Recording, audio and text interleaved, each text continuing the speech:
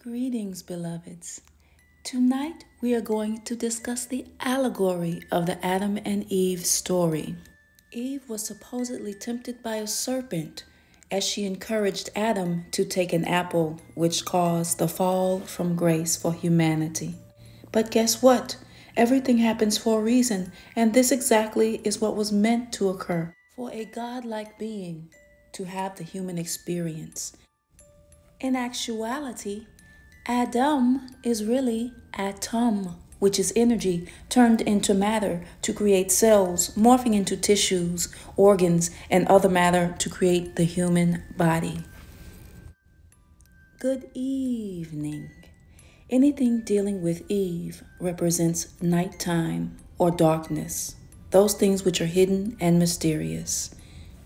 In actuality, Eve would be synonymous to darkness, the mysteriousness of the subconscious, and the melanin cosmos ether of the omniverse. And that old pesky snake, whom we all have feared, represents the DNA helix and also the Kundalini energy that you have tapped into in your spine within your ancestral memory bank. The 23 chromosomes from both your mother and then your father is what completes you to have a human body and human experience. The fall of a godling into humanity. Once upon a time, in English culture, the F-U-C-K word that we often use for sex meant fornication under the consent of the king, because the subjects had to get permission to procreate and have a child in those days. So that is where the word F-U-C-K comes from.